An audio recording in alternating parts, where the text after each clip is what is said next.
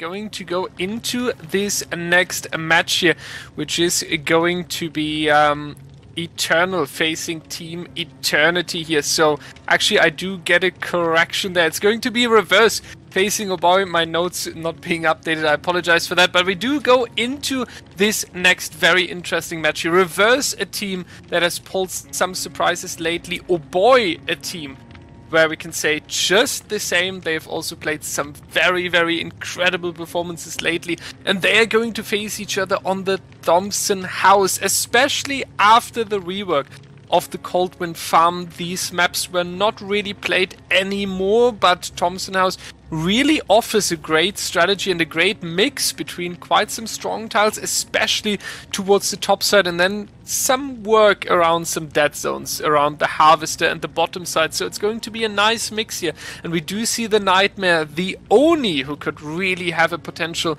in these dead zone chases, and the Hillbilly with the high mobility. So I don't feel comfortable in making a prediction here, because I can see Billy and Oni working, maybe even the Nightmare coming out and showing us something really, really surprising. These three, the killers, the teams agreed on. Reverse and Oboy. We are going to see Oboy starting on the killer side, and we are going to catch you straight after a short break.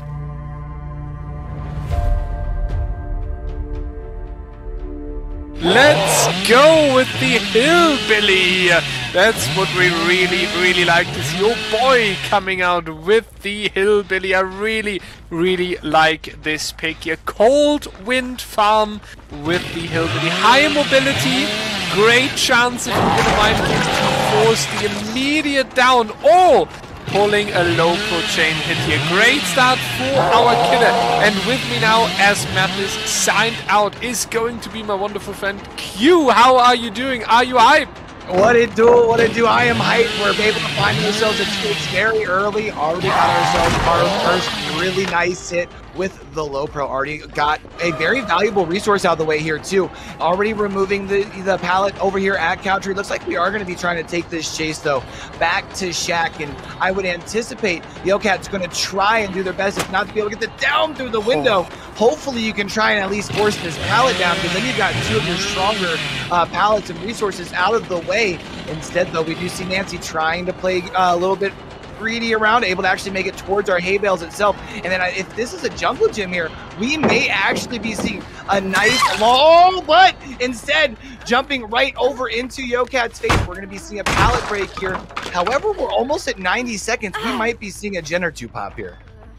We do need to see one or two generators here, because for a Hillbilly, 90 seconds is not really what you are looking for here. Great chase by our killer for the opening chase, and you mentioned it, a few resources already leaving the trial here, especially the Country pallet is something that can be really, really painful. We have left and right of the main building the three survivors here, second and third generator getting completed, a balanced landing coming out by the ace here, not taking too much risk and just go for the distance interest. Oh my goodness, what a great flick to the right side, allowing the down here, and you do want to go back towards the hook, but I do agree with this decision making right here. As a Billy, you do feel really great right now. Sabotage play coming in, but I do think the corner hook is going to be close enough here. So you do have the second fresh hook and quick down. Things are not going too bad for you. Yeah, and the other good thing is right now you do have your 3-gen over on the Shack side of the map, especially considering that you are the Hillbilly. You've got that extra movement ability with your chainsaw here, and obviously showing a lot of confidence with the chainsaw thus far, with the nice couple of snipes we've seen. We saw the one with the low pro. We also saw the one earlier. Now going to be getting onto the backside here of the Nancy. We do have this pallet that we can work around here. Looks like we might be able to make it one more time around. I would anticipate seeing the... Oh, I think you might be playing with fire here. We have seen YoCat at least going to give you the M1, but you see everyone getting reset across the way. Our survivors really coming out, being super efficient on their side as well. They are doing a really good job on taking the pressure back this chase here as well. So if we do see generator number 4 and 5 for this chase, They have recovered from handing out 2 downs relatively quickly into this trial here.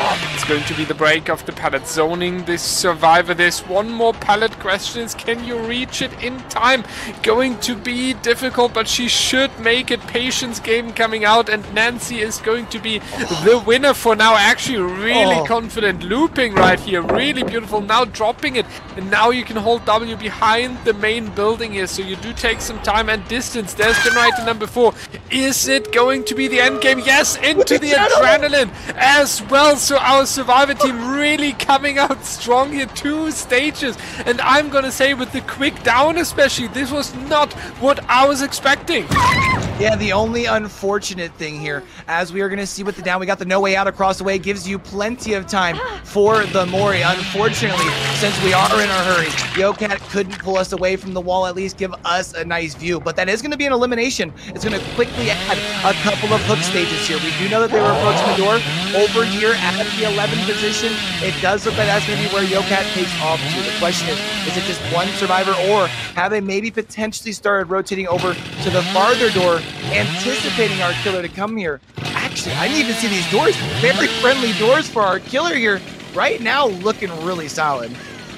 Yeah, these doors we could say is the kind of the prize for that early down he got, and the very nice early game. He really deserves to have doors like this here. It's going to be tough, however, for the survivor team. So if one of these fresh hooks is staying into the trial, in general, any survivor that is staying into the trial here would be huge, because now you're on kind of 4 stages, so you do have a lot of points with the rancor there, and our laser here is really zoned in a difficult spot, is making it back. There's going to be the ace coming in, as this would be a little bit of a better trade here. So he's taking the down with the chainsaw laser, holding W. The question is, are you actually able to make that? Because it doesn't look like this is going to be the down. Adam is now trying to expect the pickup there, and then you could go for the firecracker save. It's not going to be enough, but this is laser and our ace staying in the trial here. So if there's nothing changing about that, we see a ton of stages, considering that this is a hillbilly. Yeah, this was absolutely huge here. I mean, you understand the decision of the ace to come in. You figure, hey, maybe I can hand over a couple of one less stage. But instead, YoCat says, nah. You know what? I'm going to go ahead and take the one down. Then I'm going to chase down another 3 stages, forces out the ace. That was honestly, especially for like the amount of pressure that the survivors were able to put out on the objective side, that was a phenomenal endgame.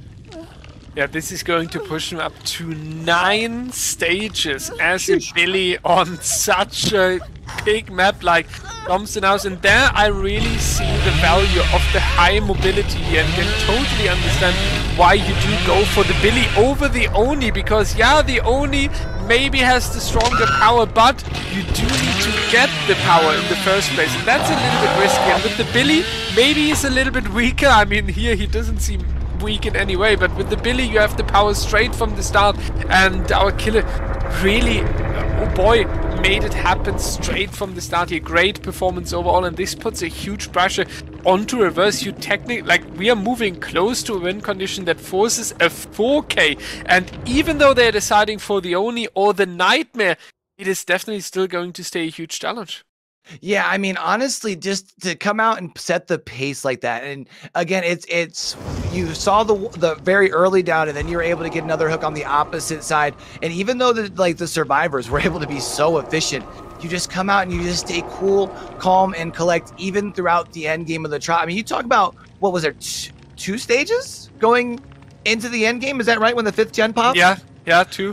And to get that, I mean, to be able to just keep composed and then wind out everything else, that was just, I mean, that was phenomenal. It was really, really amazing. So let's talk about the killer pool real quick and make a prediction. I'm gonna say that they're going to take the Oni, because if you want to meet 10 stages as a win condition, you do need a little bit of risk, and you do need to get a nice early game, then the power, and then use the Oni and his design to quickly switch the things around. So I'm gonna say Oni is the better, yet the riskier pick, but this is going to force you into the win condition. Do you think we're gonna see a Billy Nightmare, or would you say Oni is the choice here? Yeah, I think I'm going to have to agree with you on the Oni choice. I mean, we know that Oni does tend to struggle in the early game, but we could say the same thing about Billy, and we just saw Billy have a really strong performance. And I think Oni right now, just your power spike potential is unmatched by anybody else. And I think you talked about it on this map with this many stages. I think Oni is the only way to go. Yeah, so Oni, we agree on Oni. Let's see how Reverse is coming out in the upcoming trial here. We're going to see you again on the Thompson house after a quick break.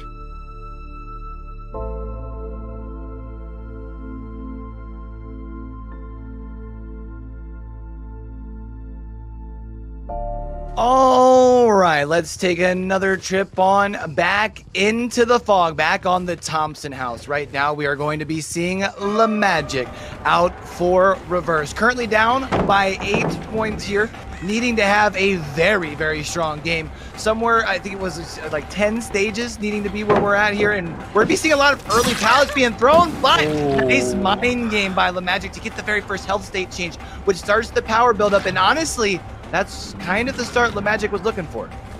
Yeah, when we rewinded it to what we discussed about the Oni and said that it's the better pick power-wise, but the risky pick early game-wise, this is absolute perfection because now you also got the hit with the M1, so you just smash it here in the first 60 seconds of the trial. You have the first hook stage also on a hill, always a great location for a hook here. You can kind of monitor who's moving in and who's moving away from here. We do see a lot of power here as well, so this might be the full power very, very soon, latest when the survivor is coming over to rescue the survivor and go for a trade here. So everything is working for you. You do lose a generator, but I don't think you worry too much. And talking about 10 stages being a challenge, this is how you could achieve it. Yeah, especially because you get this hook in this corner that you've already kind of started creating a dead zone, right? And now you know if anyone does go for the one, it's a hook on the hill, which does take a little bit longer just off the rip. But then if you go and bury yourself in this corner, you don't really have much as far as resources go. So LeMagic does have the ability to kind of just patrol here and just kind of like post up. I would probably check on this gen that's in the middle, if I'm being quite honest, because that would really be nice to link in with the 3 gen that you have here, but you do know that you have an ace lurking in the shadows, so I kind of understand wanting to stick around here. You do see now at this point a second stage is forced. We're still sitting at 2 gens, but something tells me we're going to at least see generator number 3 here in the next like 15-20 seconds. I do think so as well, because we do not really see a rescuer moving in, and that makes me think they are teaming up or splitting up individually. Teaming up individually is quite difficult here on the generator. Therefore, we're going to see the split there. It is generator number 3 coming out now. We do see one survivor in the main building as well, leaving too late. So this is going to be the hit at the window leading into the next power here. So the mobility is back. The one-shot potential is back. Everything you need here. And it does look like we potentially see the elimination coming through, which would force us into the 3v1 scenario, which is always what you're looking for on the killer side here. The question after that is going to be how quick can you knock out the remaining generators. But you mentioned it, Q, the generators are kind of stacked towards the top side here, so it's going to be a difficult task. Yeah, I mean, especially because when we went up to the top of the Thompson house, we had heard that gen was around, I think it's like 50-60%, not quite to the 3 pistons fully pumping just quite yet, but we're talking about around 30-35 seconds of repair work done, and then that thing's done. And we can hear this one in the cornfield pretty far along as well. So right now, you not only need to be able to land this shot, you might even need to consider going for a slug play to build up a little bit of extra pressure. The only problem is I anticipate our survivors are probably trying to play this rather immersed here to be able to get the stun, be able to create a little bit of extra distance, and now going to be caught on the pallet. That's going to be, unfortunately, a little bit of the trade-off that you saw here from the Akito's Crutch versus the Lion's Fang that we see so often, because the Lion's Fang would have gotten us a couple of more seconds of use of that power. Yeah, the Lions Wing is also an add-on that is often used in competitive, right? So interesting choice here for Akira. This head-on was so beautiful. I need to comment on it real quick. This was a really, really nice try, or really, really nice move there. We do see more blood being found in the main building, but this is not going to be the next power anytime soon. So this is also the chance for our Survivor team to get some pressure into these generators without being in too much danger. Our ace, however, running into the open here as Thompson House, as soon as you do cross the middle line, is becoming a difficult environment. Now you do need to make the chance though. Do you commit to the ace? That would be great for the stages, but you really don't have the time, as you do need to take care of the generators on the top side. But the Magic expects another survivor to be here, is correct with that guess. So this is the power, this is the mobility. If this leads into a quick down, then the trade of going towards the bottom side while not losing all generators would become reality. Yeah, I mean, you do also have an ace that is baiting out the head-on, able to get the down here as far as with the regular M1, actually going to go ahead and go for the pickup, because you have to consider, even though you did invest the time to go back to the bottom side of the map for this chase, now you have a survivor over here requiring assistance from one of the 2 remaining survivors to have to break away from the 3-gen up here on the top side of the map. And the other question I can't help but wonder is if these orbs were new or if they're old, because the ace, if he's somewhere around here and already injured, this could really spell some disaster. And I do think that is actually from the ace here, because there are a lot of orbs there. The blood trails now as well, and you're behind the main building, kind of on the 11th position.